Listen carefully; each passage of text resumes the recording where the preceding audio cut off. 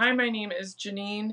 My business is called Yancey Interior Design, so I provide interior design services mostly for residential homes and specializing in kitchen and bath remodels, but really any area of the home.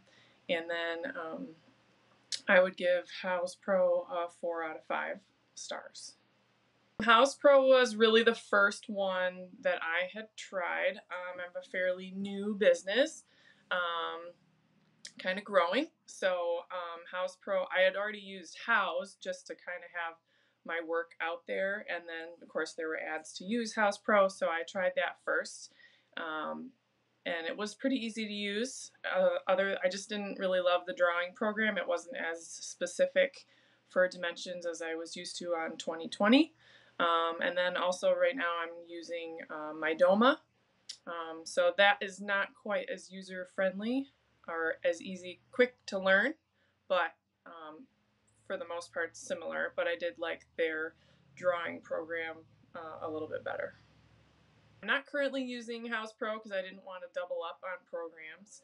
I did switch to my Doma, but I did like how easy Houzz made it to create proposals and send proposals.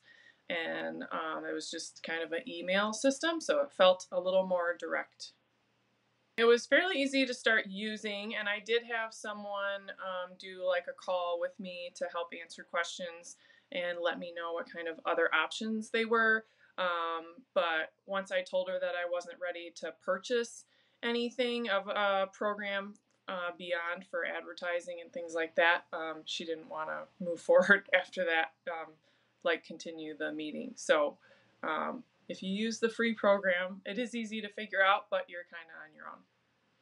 Definitely use the free trial, and I would play with the drawing program the most. If that's, the type of business that you're in is design.